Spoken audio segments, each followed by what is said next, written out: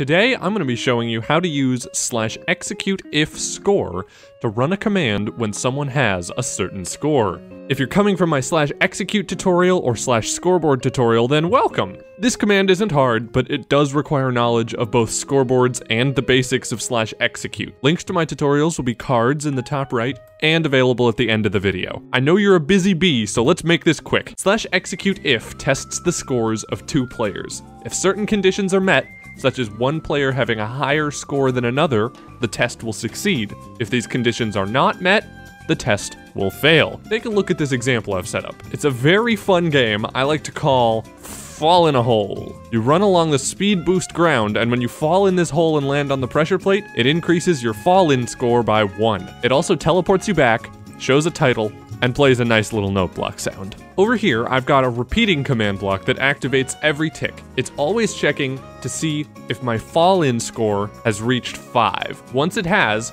the following chain command blocks, which I've set to always active and importantly, conditional, will activate. They just announce that I've won, show a subtitle, and reset my score so I can play again.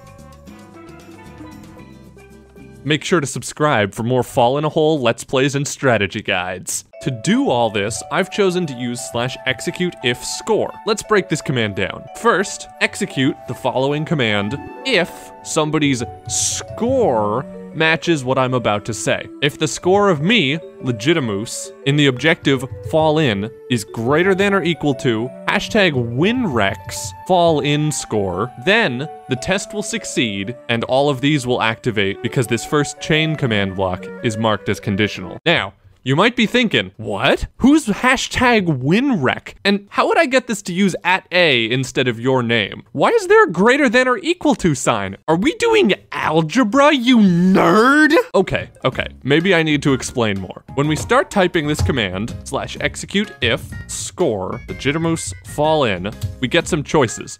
We can pick less than or equal to, greater than or equal to, or matches. Wait, matches? How is that different from equals? Let me look this up, hold on.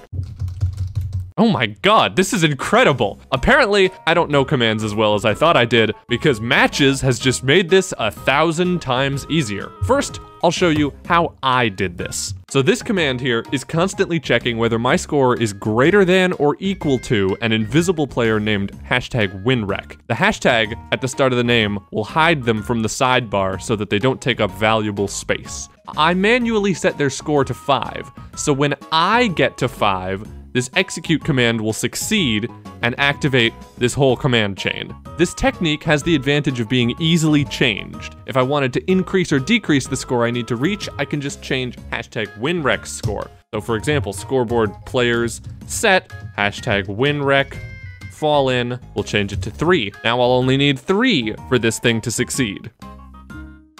Amazing. This is really only useful if I wanted to automate the process, because if I don't, then I could use matches. If we use matches, we're no longer comparing to another player. Instead, we're comparing to an actual number. Incredible.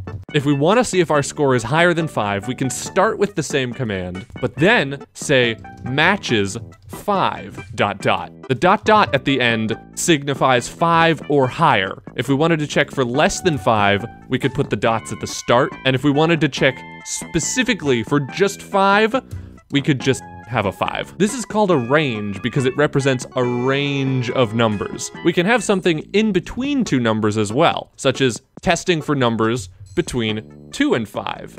So 2 ... 5. Note that this is always inclusive, meaning including 2 and 5 in this case. To address the quote-unquote viewer question from earlier, the way you would do this if you wanted it to work for all players is just to add execute as @a at the start, and then do if score @s fall in matches 5 ... You just gotta start it off with that execute as @a. This is covered in my execute tutorial. And of course, if you're making a big project, I will always recommend using these kinds of commands in a data pack, because quote-unquote physical command blocks can really start to hinder you if you're getting into advanced commands. If you're not familiar with data packs already, my data pack tutorial is a great place to start, wink. And as I said before, here's the links to to my basics of /execute and /scoreboard tutorials. And to answer your question from before, yes, this is technically algebra. Subscribe, nerds!